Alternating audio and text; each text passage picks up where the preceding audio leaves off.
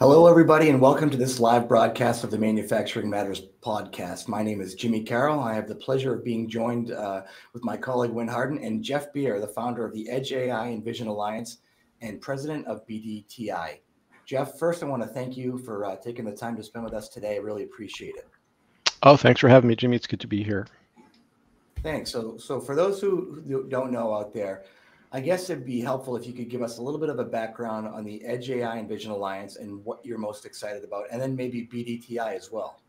Sure. So very briefly, the Edge AI and Vision Alliance is an industry partnership founded about 13, 14 years ago, focused on accelerating and facilitating the use of embedded computer vision and other forms of machine perception to solve real-world problems in industry.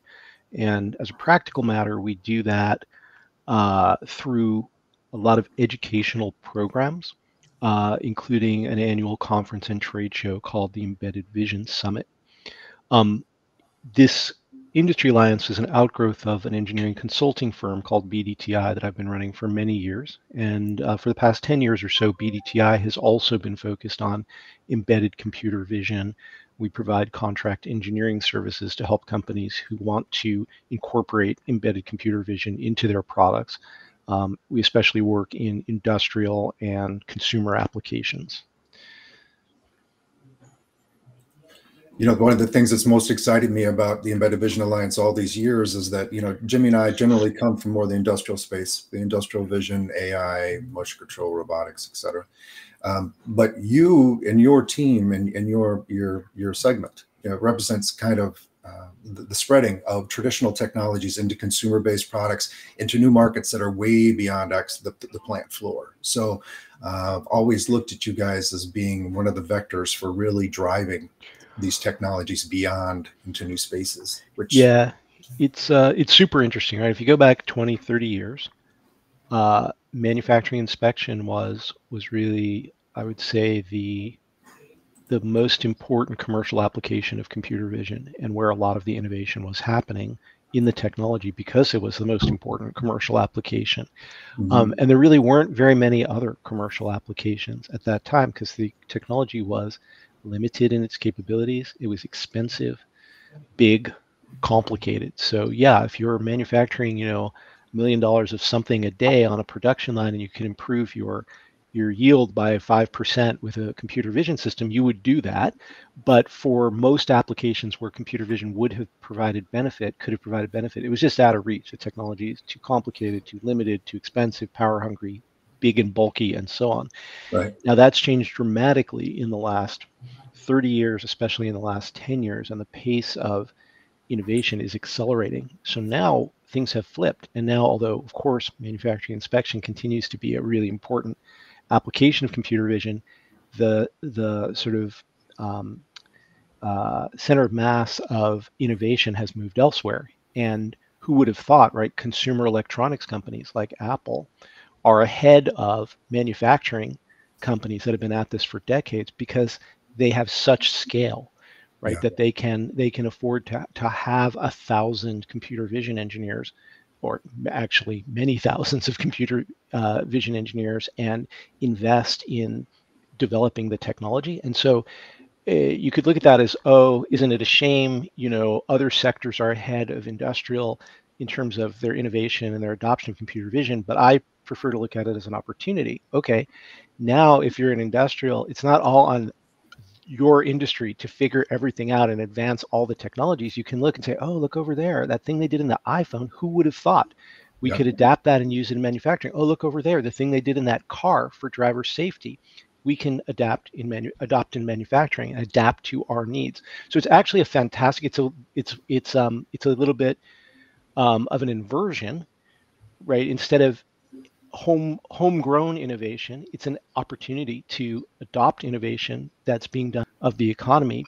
And I think it's actually a tremendous opportunity because so many billions of dollars and so many brilliant people are being invested in advancing this technology that the pace of innovation, like I said, is accelerating almost beyond imagination. And so companies that are smart about plucking the right bits from other industries from other kinds of applications have a tremendous opportunity to really leapfrog and advance what's possible in industrial. I'll give you one concrete example because this is all pretty abstract so far.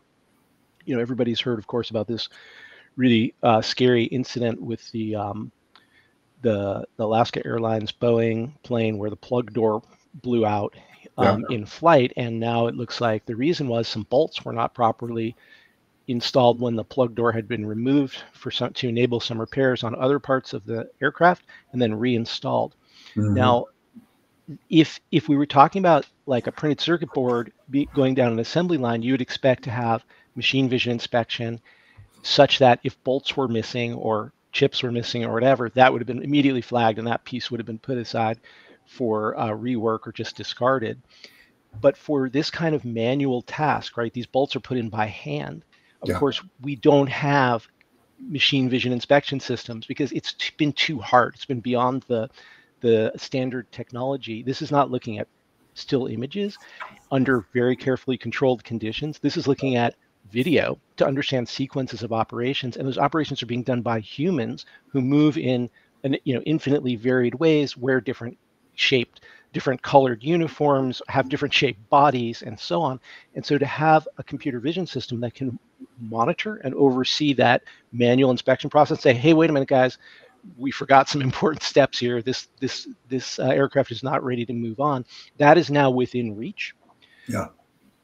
Not primarily because of work that people have been doing in manufacturing inspection, but primarily because of work that people have been doing in other fields like sports analytics. When you see how the pro sports events, they have real-time computer vision, understanding like, for example, for soccer, which team has more possession, how many percentage of passes get intercepted, and so on. It's the same kind of technology. It's very messy human movement under kind of varied and challenging conditions, and it's video. You can't understand this from images. You have to understand the sequence of images. So that is coming into maturity now, that capability, and it's going to come back into manufacturing such that hopefully mishaps like this Boeing issue with the missing bolts don't happen, because yes, humans will always make mistakes.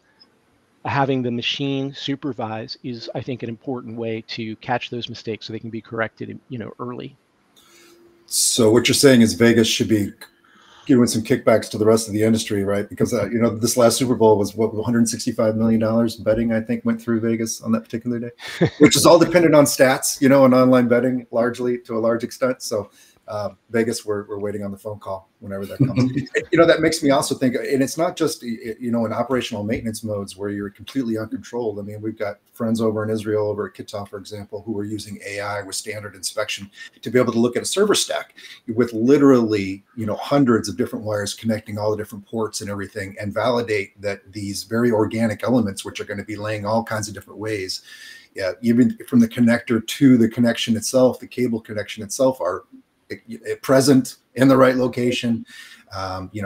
Literally hundreds of inspection points, and we would have never thought about which could be seen in so many different ways from different perspectives. Yeah, that's because of course of deep learning. Yeah. That's really the essential AI breakthrough that has enabled us to create these visual perception systems that can deal with these very messy, unstructured, complicated environments, like you were talking about, a nest of cable connections, and understand like, yeah, okay, all the cables are present and they're connected properly or not. Another great example of that, something that really wouldn't have been practical 10 or 20 years ago, but now is becoming increasingly deployed, is agricultural applications out in the fields.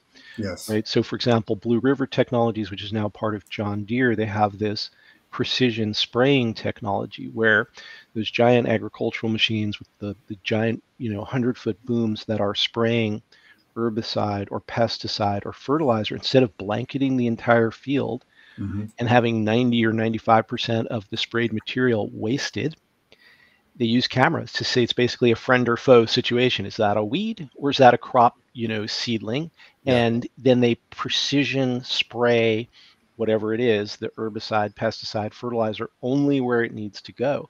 And so they're able to, by an order of magnitude, reduce the amount of herbicides and pesticides and fertilizer that they're using. This never would have been possible with classical computer vision techniques, because differentiating like a weed seedling from a crop seedling, just too hard, right? There's infinite variation there. But Absolutely. thanks to deep learning, now we can do that reliably. So yeah, deep learning has really been a huge, it sort of powered a huge advance in what's possible now with kind of visual perception. And what's very exciting to me is, as amazing as that has been over the last, let's say, 6 or 8 years in industry that deep learning has come into widespread use, what's coming starting now in the next 6 to 8 years is going to be even more amazing. Is this positive feedback cycle where, you know, largely a few giant companies and universities and research labs have been putting so much effort into advancing the state of the art that the machine perception capabilities are advancing at an incredible speed. So for example, I was mentioning like being able to interpret video, what's going on in a video versus still images. Mhm. You know, I would say that that's largely, it's becoming practical today, and you see it deployed in certain applications, including automotive safety, Mhm. largely due to this just massive investment in academia and a few very large corporate research labs over the last 5 or 10 years, which literally is billions and billions of dollars and thousands of brilliant people Yeah. working on this. And so it's a little bit, I think, hard to contemplate. You know, things have changed dramatically in the last few years. They're going to change even more dramatically in the next few years. Ag tech is one of the most exciting things to me. So I hope we can suss out through the rest of our conversation some of those future-looking applications that you're talking about, so we can go into more detail. Jimmy, your turn, brother. I keep dominating as usual. Yeah, no worries. Thanks, Jeff. You know, you mentioned the last 6 or 8 years in terms of AI and the growing adoption over that time period. And I think it's fascinating because at least on the industrial side, right, like at the Vision Stuttgart show, I think it was 8 years ago, the marketing hype cycle kind of came out around deep learning, and it was being promised as this tool that's going to change everything. And, you know, initially it's like, all right, it came out and it seemed as if, again, at least on, you know, on the factory floor, the manufacturing side, people weren't really sure what to do with it or how it would add value. And certainly it was not going to replace traditional machine vision or computer vision.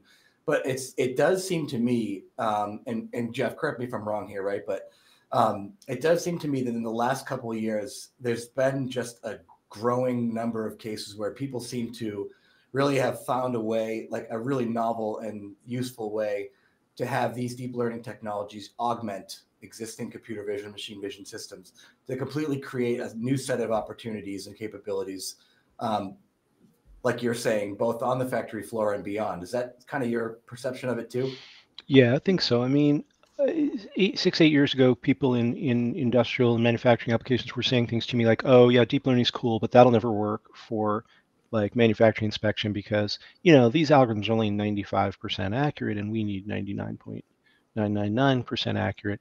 And I can understand where those people were coming from, but the thing you gotta keep in mind is don't bet against deep learning, and the reason is traditional computer vision, or for that matter, any kind of traditional algorithm field that you want to name, compression, cryptography, you name it, that is powered by humans, there's a limit to what humans can do, right? There's a limit to individual human ingenuity and productivity, and there's a limit to how many humans can effectively collaborate to create one thing.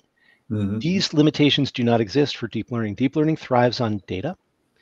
And as long as you can keep aggregating data and keep throwing compute at training the networks with those data, it can get better and better and better. So a great example of this is when I go in, if I have some strange, difficult to diagnose health situation, and I go in to see my local primary care doctor, that primary care doctor probably won't be able to get a correct diagnosis because she's probably never seen this condition before. So she might refer me to a specialist in the nearest big city. I travel a few hours, I go see the specialist. Now I have a better chance of getting a correct diagnosis. But let's say my situation is very unusual for some reason, and that specialist is also stumped Now, well, maybe now I have to fly across the country to, the really top specialist. Well, the world we're getting to in deep learning is where my local doctor is going to be able to put my symptoms, my labs, and so on into an AI system that is going to aggregate the expertise of not one, but all of the top experts in the field. And it's going to very quickly come back with a proposed diagnosis. It still needs to be validated by an expert. But the point I'm trying to make here is that deep learning allows us to aggregate knowledge because of being able to aggregate data and train these networks. And so I would never bet against deep learning in terms of being able to do better than humans at any kind of sort of algorithmic problem. It may take a while. And one of the things that's been a key limiting factor has been the availability of data. So, for example, in manufacturing inspection, I've talked to a number of companies who say, yeah, there's a problem here because we make these vision inspection systems, but many of our customers will not allow an image to leave their factory. They're like contract manufacturers for high profile brands. And the brands, those places are locked down like a maximum security federal prison. Nothing can go out. So how are you going to train your deep neural network with no data? Well, the answer is you're not. Right. However, part of this coming wave of the sort of next wave of visual AI or perceptual AI that's starting to emerge out of research labs and come into industry is offering ways to circumvent the data bottleneck. And I know one of the things that is on many people's minds these days in connection with AI is generative AI, because of how ChatGPT burst onto the scene and has become such a phenomenon. So let me talk about that, because that's part of what's reshuffling the deck here. So people look at ChatGPT, a form of generative AI, a large language model, and think, if you're in computer vision, you think, wow, that's amazing. It doesn't really have anything to do with computer vision. That's what I initially thought too. But digging in deeper and talking with real experts in this area, what I've come to understand is actually large language models are going to fundamentally change how we do computer vision. And one of the reasons why they're going to do that is that language really embeds conceptual understanding of the world in a way that images and computer vision don't. So let me make this concrete with an example. Let's imagine that I've given you the assignment of creating an AI system that recognizes airplanes flying in the sky. Well, today what you would need to do is collect a whole bunch of images of airplanes. And depending on my specifications, you might have to collect a lot of images, different airplanes from different angles, in different lighting conditions, different liveries from different airlines, et cetera, et cetera. You might have to collect thousands, tens of thousands, hundreds of thousands of images in order to train a current generation deep neural network like a YOLO or something like that to reasonably accurately recognize airplanes. And if you did a diligent job, you'd be able to get very good results, probably 99 point something percent accurate, recognition under the conditions that I specified. But what if you don't have access to those images, or it's just prohibitively expensive to get them? In fact, what if you live in a parallel universe where you've never seen a flying machine at all? You don't know the concept of an airplane. Okay, now you have a real problem in terms of training a classical deep neural network. And this is, in fact, the problem that occurs, I think, often in manufacturing inspection applications, because, well, for example, we're looking for scratches on the case of this laptop. Well, what does a scratch look like? Yeah. Well, infinitely varied, right? Okay, but going back to the airplane example, if we merge language, models that understand language with models that understand vision, you have the ability now to essentially say to the model, well, you've never seen an airplane, but imagine a metal thing in the sky with something that looks like outstretched arms. 2 axes. Exactly. See what you can find. Right. And because due to its understanding of language, right? It's not merely recognizing words and matching words. It actually understands the concepts. The model probably will be able to identify airplanes. Now, it probably won't do perfect on the first try. Like, it'll accidentally classify some birds right, as exactly. airplanes, or some utility poles, and you'll say, ah, no, if it's more vertical than horizontal, if it's attached to the ground, it's probably not an airplane. If it's flapping its wings, well, now we're getting to video understanding, but okay, airplanes tend to have linear shapes, birds tend to have more, curved organic shapes. And so you kind of have this dialogue the way you do now with ChatGPT. If you use ChatGPT as I do, often on the first try, it doesn't get me what I want, but I go back and I say, that's not quite what I meant.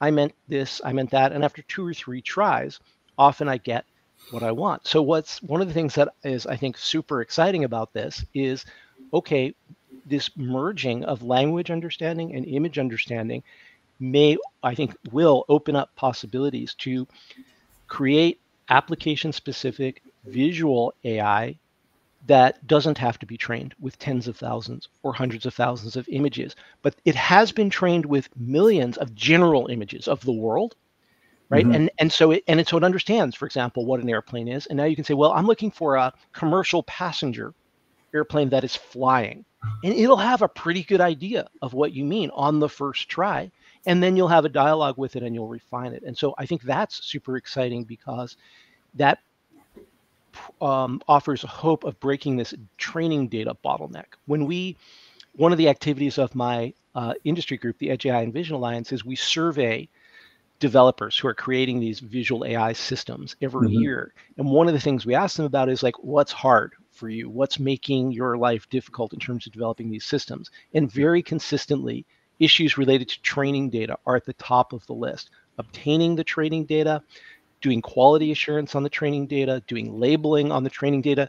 I thought you were going to bring it back to tagging, actually, when you were talking about the interaction between the LLM or the language models and inspection. Because, I mean, in the initial baby steps, I mean, you have to have that tagging element. You have to have consensus among, different trainers and everything. So, but I mean, you're definitely talking the next level. At the same, and Jeff, let me slow this in when you talk about it. I wanted to ask if the competitive advantage that leveraging AI deep learning models in today's operations, if that's also pushing these companies to be less proprietary about their data sets, maybe more willing to share. I mean, realizing that the benefits actually outweigh the potential liability risks, and therefore maybe we're seeing more sharing, but it doesn't sound like that's necessarily the case. I haven't seen it. I think there's a lot of paranoia, and I also see for example, another industry where this is a big problem is medical. Yeah. I've literally had people where I've been trying to get them to come give presentations on some amazing innovations they're doing in computer vision for medical applications. And they're like, well, I might be able to do it in a private invitation only event where there's no recording allowed and you don't distribute my slides, because they're really locked down because of privacy rules, and it's appropriate. Absolutely. Right? But sharing data with a vendor so they can train a network, like, really hard. On the other hand, the flip side is if you're the company that has one of these flywheel business models where way of capturing the data, you're in a great position. So one example I really like is there's this startup called Hardin AI. Now, I don't know if you guys have spent much time in Manhattan or other big cities like that, but Manhattan in particular, I'm familiar with. And one of the things that's so frustrating about Manhattan is there are bus lanes, but taking the bus is slower than walking because New Yorkers do not pay attention to the bus lane rules. And people will drive in the bus lanes, they'll park in the bus lanes, they'll park their truck in the bus lane and unload it. And the chances of getting a ticket are very low. So they'll take that gamble. Well, Hardin has a system that goes in every city bus. It has a forward-looking camera. And if you park in the bus lane, you're now going to get a ticket because the camera is going to recognize your vehicle's parked in the bus lane. It's going to read your license plate, and you're automatically going to get a ticket, same as if you went through like a toll bridge without the correct tag. So now the probability of getting a ticket from abusing the bus lane goes from near 0 to near 100%. So one would expect that is going to significantly drive behavior change because people are going to rack up thousands of dollars in fines, they're going to get their licenses revoked and so on. And so now these guys have the potential to completely unblock the bus lanes in Manhattan and make riding the bus actually a thing that works. It's faster than walking, which then causes fewer people to drive and has this fantastic effect potentially on the economy and the environment. But the point that's really so relevant here is every mile those buses drive, Hardin AI collects thousands of frames of data of images that they can then use to improve their algorithms, right? And when something goes wrong, let's say somebody gets a ticket that shouldn't have because there was some weird situation where a delivery truck was carrying a mirror and it looked like this vehicle was in the bus lane, but actually it was in the next lane and the license plate was reflected or something bizarre like that. Well, they get that feedback and they're like, okay, now we know that that's a thing and we can adjust our algorithms to watch out for that case. So companies that manage to create a business model and get some initial deployment such that they can continuously collect more data and use that to improve their algorithms, that's really the ideal situation, but often challenging in manufacturing type applications and medical type applications because of concerns about protecting privacy in the case of medical HIPAA, applications and proprietary proprietary investors, HIPAA requirements or investor concerns. I'm sure J&J and Merck and Pfizer don't really want people going out there sharing the next billion-dollar idea on a regular basis. Right. And yet, I've worked with a number of companies during COVID, for example, that were applying deep learning models to PCR, large-scale screening machines, and getting much better results as a result. And we all know, the mammography deep learning models that are helping to differentiate molecular calcifications from cysts, and really help to not scare people with false diagnoses, but make radiologists so much more effective. So, well. I'm just hoping that over time that risk reward equation balances out a little bit more, because that because that will just continue the acceleration that you talked about early on, right? I mean, data acquisition is so difficult in every space, really. Yeah, and I think this next coming generation of models that brings language understanding merges it with vision is also going to change the game, because I think, like I mentioned, it's going to enable creating effective models without having massive quantities of training data. In a sense, it's more like the human experience, where if you had grown up on a planet where there were no airplanes, but I said to you, well, Winn, it's kind of like a bird, but it's made of metal. It's about the size of a school bus or two, and very linear in its design. Oh, and by the way, it tends to make a roaring or whining noise when it passes overhead. You'd immediately recognize the first airplane you saw. And that's where this next generation of AI models is going to take us. And by the way, the addition of the audio aspect, that brings us to what is often called multi-modal models. Humans, we have multiple senses for a reason, right? Nature evolved eyes and ears and so on because they complement each other, right? Vision is incredibly powerful for humans, but we have a limited field of view, right? So if the predator sneaking up behind us, we're much more likely to hear that before we see it, and then we use the audio cues to then direct our vision towards the thing to better understand. Oh no, that was just a branch falling, or oh my gosh, it's a tiger. Time to split.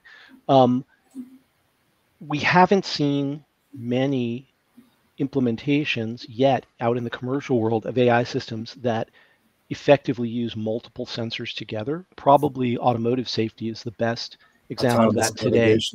Comes to even mind. ADAS in mainstream cars today, where typically you'll have radar plus vision working together. The radar is more reliable at detecting, there's actually a solid object there and it's exactly this distance away and it's moving at this speed. Radar can do that better than vision. On the other hand, what the object is hard for radar and typically much easier for vision. So there are a few examples like that, but those kind of those are the exceptions that prove the rule. There isn't a lot out there in terms of commercially deployed systems that are using multiple sensor types together to improve machine perception.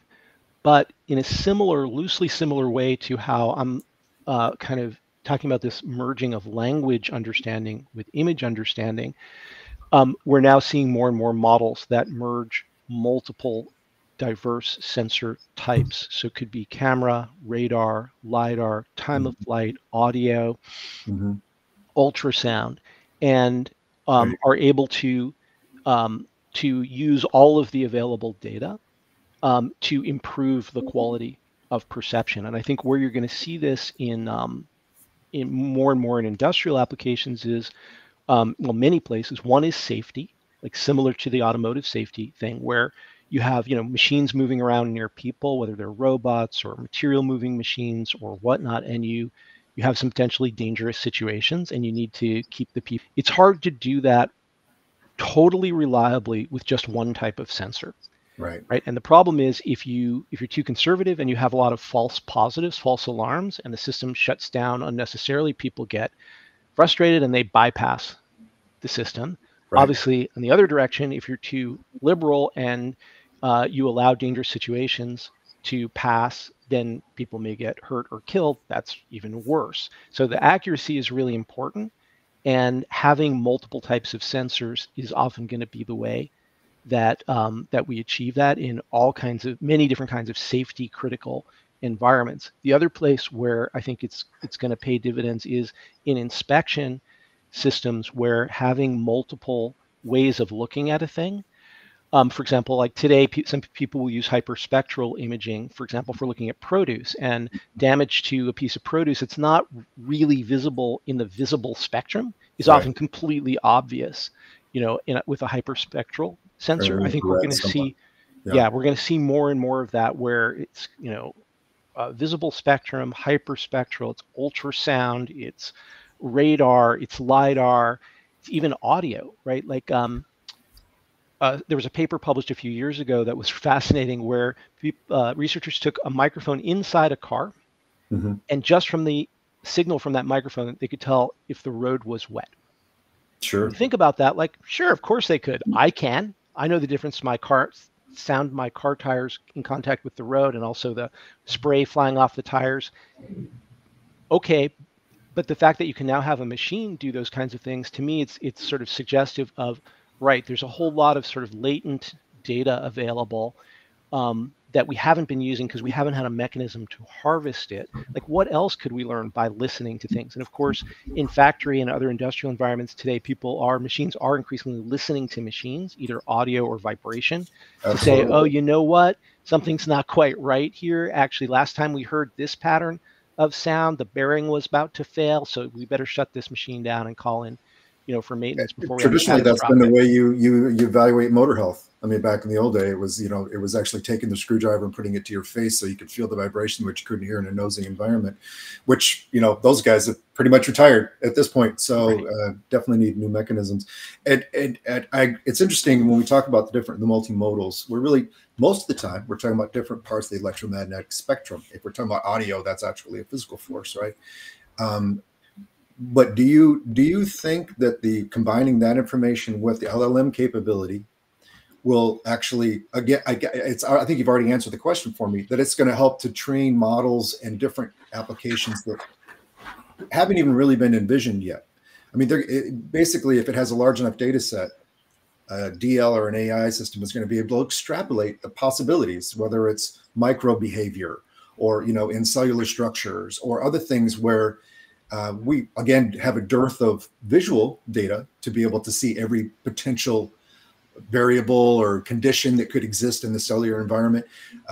But maybe by leveraging millimeter wave, ultrasound, infrared, and different parts of the spectrum, the computer can tell us eventually what to look for, without us having any real clue at all. Yeah, I think, a place where people are working on this quite extensively already is in medicine, because in medicine, a lot of the data comes in textual form. Patient reports symptoms, doctor makes notes, lab tests come back, including like interpretation of lab tests. And this all has to be integrated along with things like X-rays and ultrasound images and so on. Right. Also, people are, going back to this idea of like you'd like to, when you go see your doctor and you have some difficult to diagnose problem, you'd like your doctor to have read every recent research paper related to your ailment. But of course, settle with my medical record, frankly. Right. And your medical record, sure. But no doctor can do that, right? No individual human can do that. But AI can do that. AI can do that and say, oh yeah, there were 17 papers published in the last 3 years that, and 3 on this topic, and 3 of them suggest that people who show this symptom may have that condition, and therefore the following tests are are indicated. In an industrial setting, you could see this same idea being very powerful. For example, if you read that NTSB report on the Boeing plug door issue, one of the key clues in reconstructing the sequence of events was text messages among the Boeing workers, where they were talking about the sequence of events and what happened, what was happening, and what needed to happen. So if you imagine the visual inspection system that's supervising the manual assembly task of reinstalling this door, but it also has access to messages among the team that might be written or might be spoken. That's going to be additional valuable, context that, if properly used, I think will make those systems, that much more effective. So I think, yeah, we will see systems that, and already are starting to see systems that take advantage of written language as well as images and other kinds of sensor data. And the written language can arrive as written language, like doctor's notes, or it can arrive as speech, right? If I'm interacting with a system, I can speak to it. And one of the applications I think we'll see pretty quickly with LLMs is car manuals, owner's manuals for cars. Right? My daughter just got her first car, and I like to think I know some things about cars, but this car is a hybrid, and it has so much technology. I'm completely baffled. And of course, the owner's manual is impenetrable, as they always are.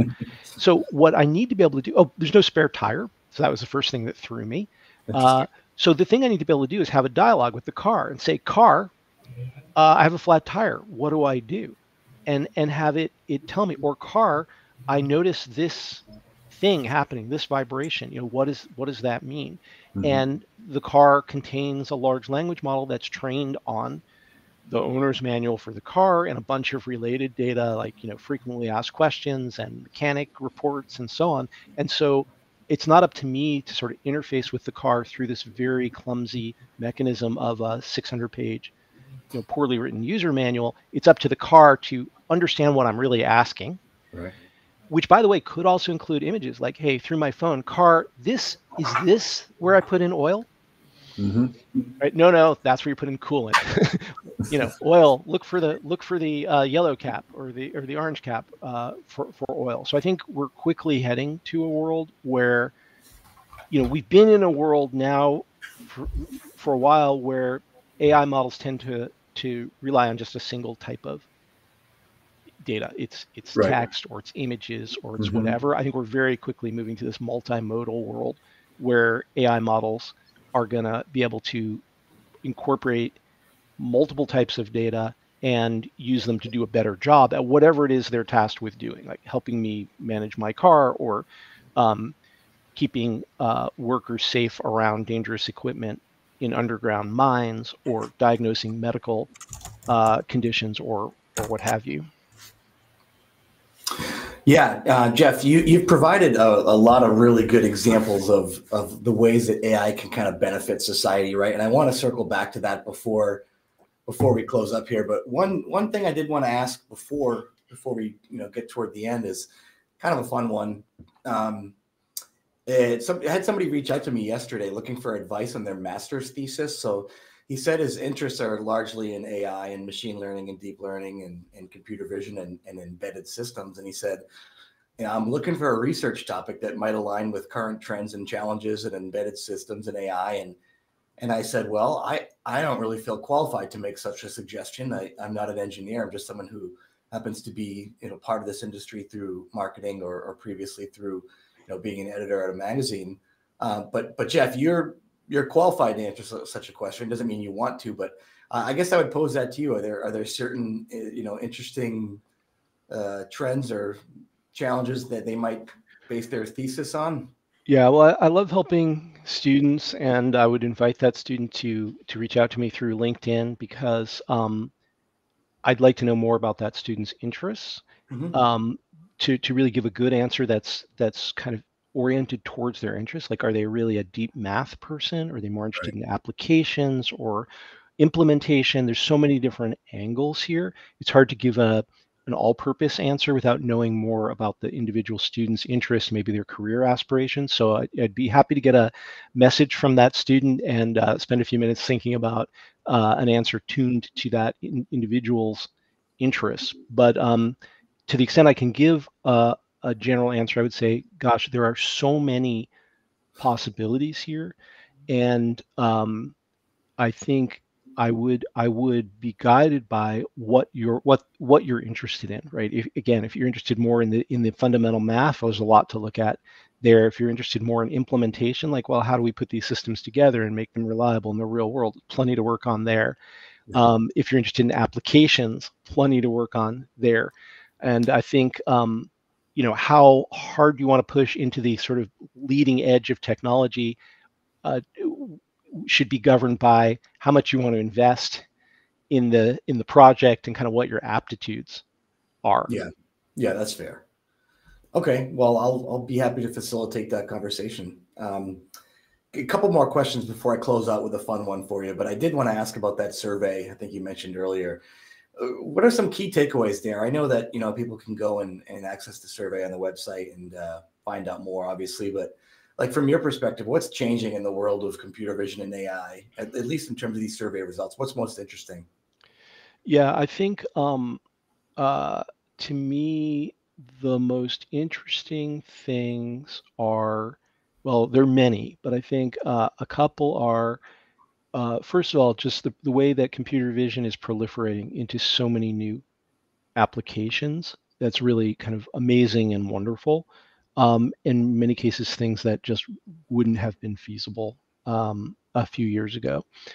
That's very exciting. Another important trend, I think, is this idea of multimodal perception, right? We're not just using images, we're combining images with other types of sensor data, which people have been doing for a while, but it's been very challenging. This sensor fusion, as it's called, has been a bit of a black art. It's required very smart people working for long years to kind of figure out a solution tuned to a very specific problem with a very specific set of sensors. And so that was hard to scale. Now we are starting to have AI models that can basically learn the sensor fusion for a given application and set of sensors. And so that's opening up, I think, very exciting possibilities. Another trend that's, I think, very exciting is there's been so much improvement in the hardware, especially the processors, that now, like if I'd said to you 10 years ago, oh yeah, I'm a kitchen appliance manufacturer and I'm going to start putting computer vision into kitchen appliances to monitor the progress of cooking in an oven or washing dishes or whatever, you would have said correctly, you're nuts. That nobody will pay for that. Nobody will pay for that, right? But now, like, people are doing it. There are successful kitchen appliances down to the $200 retail level that have computer vision. The computer vision is kind of invisible to the user, as it should be. The user doesn't care it's computer vision. The thing just has this valuable capability. It's a smarter version than the one I had before, and that's enabled largely because of improvements in the processors, enabling us to run deep learning algorithms in some cases on a $1 or $2 processor, which would have been really inconceivable a few years ago. So the reduction in cost and also power consumption of the processors is huge. Power consumption enables things like a doorbell camera that can realistically run for 6 months on a battery charge. Doesn't have to have AC power connected to it, and can do real time object recognition, detect that people are approaching, that sort of thing. And then I think the final trend that's still in the very early stages, but is very exciting, is this technology is very powerful, but it's very, very complicated. And for many companies that would like to use this technology, it's still just not feasible because they can't build up an engineering team that's big enough and has enough expertise. So how do we make it easier to use this technology? And there's been a fair bit of progress in the last 2-3 years in terms of creating better development tools and platforms, so that you don't necessarily have to know all the inner workings of how all these things work in order to effectively use them. Still early days, but I think that's maybe the single most important trend, because if you have to have an AI team to use this technology, that's going to be the limiting factor for many companies and groups within companies. It's just not going to be feasible. It's kind of like, with the advent of spreadsheets, right? Before spreadsheets, like you either did the math manually in a business setting, or you had a team of programmers to write the application to do whatever number crunching you needed. Now with spreadsheets, as long as you understand the what you're trying to do, almost anybody can automate, almost any kind of number crunching task. Hopefully we'll get there, with computer vision and other forms of machine perception. It's going to be a while, but you can see kind of the glimmers of hope there on the horizon. I was smiling earlier, imagining a Douglas Adams version of my next Samsung refrigerator that does body shaming when I'm walking up to it and reaching for the chocolate milk or the Reese's cups that you have to keep in the freezer because that's where they're best. The one I really want is the refrigerator that knows what's in the refrigerator and how long the items have been in there. So it prevents me from eating things I shouldn't be eating because they're old. But even more importantly, I can say to it, refrigerator, what can I make with what I have in my refrigerator, right? And it gives me like 3 or 4 options. Like, oh, that sounds good. Show me the recipe. That's my dream. That's probably not far off at all, to tell you the truth. That's now my dream too. I love it. That's way better than the body shaming refrigerator, just for the record. Jeff, a lot of the questions I wanted to ask you, we've already covered, and you've given us some really great examples, but I do want to go back to some of the examples you've mentioned before we close out. I want to be respectful of your time. You've probably had this conversation a lot with people when they come to you and somebody that you don't know, right? And you explain to them what you do, and the subject of AI comes up, and they get scared of it. But there's just so many good examples of how it can better society. And you touched on this earlier, but AI is only as good as the data that it's provided by people. So for these people that, for these conversations, which I'm sure you've had, like, how do you tell people, like, hey, don't be afraid of AI. It's actually really good for us. Well, actually, my answer is slightly different. I think that AI is an incredibly powerful technology, maybe the most powerful technology to emerge in our lifetimes. I mean, I think the only things I can immediately think of that will have comparable magnitude of kind of total impact would be like the introduction of electricity, for industrial use and household use, and the internet. So think about, like, okay, electricity or the internet are being introduced. Is it going to be a force for good or for evil? Yes, both, right? It's an incredibly powerful technology. People are going to use it for bad purposes because people do that. Whatever technology is available, they'll use it to scam or whatever. So to me, that's the reality. So there are amazing, compelling applications that are already emerging for the good of humanity. And there's one that I want to mention in just a minute that's kind of mind-blowing. But there's also going to be some really scary stuff that happens, and we can't prevent that. But what we can do is be alert to it, to the possibility, and take reasonable measures to protect ourselves against it. And so I think that's kind of the realistic outlook. Well, we had to make circuit breakers. We had to make OCPD devices for electrical. We have to have malware and other tools exactly just from the internet. And we're probably going to use AI to create the tools that'll protect us from bad actors in deep learning and AI. And none of those protection technologies are perfect, but in aggregate they do a very good job. And I think most people would say, well, in aggregate, we're glad we have electricity, and we're glad we have the internet, even though sometimes people get hurt by them, for sure. Plus, I'd have to live up in Boston with Jimmy instead of Florida. So I like the current model better. Go ahead. I'm sorry, Jeff. So the mind-blowing application I want to mention, which brings us back to manufacturing, is up in New Hampshire, a group called ARMI, ARMI, is working on building out a manufacturing industry to manufacture human tissues and organs.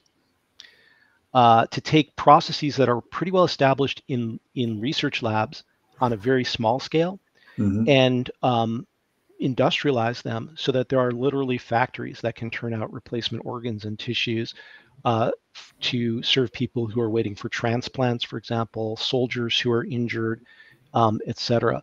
That will not be possible without AI. These, how do you look at an organ that's growing in a chamber and determine whether it's on track or not, right? By the way, it has to remain sterile, right? Well, that's going to require computer vision monitoring and maybe other sensor modalities monitoring that tissue as it's forming and being part of a feedback control loop to optimize the process. Yeah, when I first heard about what these guys were doing, it sounded like science fiction. But now that I've spent some time with them, it's real and it's mind blowing. And so to me, it's a manufacturing application. It's early days, but it's very promising, and it's going to save eventually, I think, thousands of lives. And it will not be possible without this kind of perceptual AI that we're talking about today. Without question. Without Yeah. question. A little bit more complex than growing chicken breasts in the lab, which is yeah, which is, currently a commercial development area. Yeah. And for people who want to learn more about applications of computer vision, we have some great resources on our website. It's edge-ai-vision.com. There's a section on there with lots of short videos of cool commercial applications. Most of them are commercial applications. A few of them are proofs of concept. And also the conference and trade show that we mentioned at the beginning of the podcast, the Embedded Vision Summit, which takes place this year, May 21st through 23rd in Silicon Valley, is a great place to come and hear some of the people who have developed some of the leading edge commercial applications of computer vision, share a little bit about their journey, what they've done, and what they learned along the way. So those are a couple of resources for people who want to learn more about applications. Appreciate you giving the plug for the conference. Go ahead, Jimmy. Go ahead, brother. Yeah, no, I was just going to say that's in the interest of not flooding your inbox, Jeff. I encourage everyone to check out those websites, and if they have any specific questions for Jeff or the Alliance, be happy to take those and pass them along. You can visit us at manufacturing-matters.com or reach out on LinkedIn. But yeah, aside from that, I certainly would encourage everybody, if you're within that space, take a look at the Alliance and how they might be able to help you, and definitely check out the event. And for someone who's been to the conference multiple times, one of the things that's always excited me most about it is it's focused on application. I mean, you're just seeing, use case after use case of people developing very targeted systems, leveraging multiple sensor modes, different data sets and everything to solve real world questions. It's not just academia, math balancing models and things of that nature, although certainly a lot of that discussion is going on there. Yeah, and it's very cross industry, right? So like I was saying earlier, a lot of the most compelling innovation is happening these days not in the manufacturing or industrial sector for computer vision. So come and see what people are doing in medical, in consumer, in automotive, and figure out what of that you want to bring in to your application to leapfrog the current capabilities. Listen, I know we're down to just a couple of minutes left. We had a couple of questions from the audience, including, do you have any successful use cases in synthetic data in quality inspection? So basically doing, maybe applying those LLM modalities you were talking about to grow data sets for industrial applications. So another one, what are the pros and cons of synthetic data, AI vision systems and quality inspection? They're kind of related. I don't know if you have any thoughts on that, Jeff, about current state. Yeah, I can't think of any use cases that I'm allowed to talk about in terms of commercial use cases. So I'll answer the second question, which is the pros and cons of synthetic data for quality inspection. And I think, but for the record, that means yes, that it's being done. I think the pros are that with synthetic data, and so for those who are not familiar, the idea of synthetic data is you create images using the same kinds of techniques that video games use, for example, or movie special effects use. They're artificial images, but they can be extremely realistic looking. And there are now whole companies and platforms for creating these synthetic images. And the idea is that, well, let's say you're making an automotive safety application and you want your system to be able to recognize all kinds of animals that might be in the road. But to actually capture images of all kinds of animals in the road, that would be hard. That would be expensive. From every angle and every weather condition. Exactly. but have basically like a video game platform that can create a photorealistic rendering of that kind of scenario in all different angles and weather conditions and so on. That's not difficult. So it's a way to get images that would otherwise in the real world be difficult to get. And by the way, you don't have to then manually label those images and go in and say that's a raccoon and that's a deer, because they were machine generated. So they were generated programmatically. So you know ahead of time, that's a deer, that's a raccoon, and exactly where they are, and so on. So it's a way to get data for training neural networks that might be difficult or expensive to otherwise get. And it comes pre-labeled, which saves a whole bunch of work that has to happen with natural images. So those are the key pros, which are pretty compelling in some applications. The cons are it's not free, and it typically takes a fair amount of work to actually kind of enumerate all the sort of variations and cases that you need and generate the data and then validate that, yes, this is, we got what we need. And it relies on kind of human imagination to think of like the variations. So in a manufacturing environment, it's on you to basically specify what kinds of defects you want to be present in the synthetic image. And a defect in a manufacturing process, it's like harder to get right the first time in a synthetic image versus if I say, oh, show me 3 people standing on a curb getting ready to cross a street. That's a more kind of everyday sort of thing that you would expect. Computer graphics understands what that is. But if I say, oh, show me a misthreaded fastener, okay, it's really on me to be very detailed about what that means. And in the end, it may wind up being a lot of work to get the synthetic images that I want. So this obviously an oversimplification, but that's what I can offer in a 2-minute answer. Yeah, we need to have a whole nother discussion just simply on that, because I've got a whole bunch of questions about complexity versus what you got to throw at it. But I know we're out of time today. Yeah, and Jeff, thank you so much for taking the time. Again, it's edge-ai-vision.com.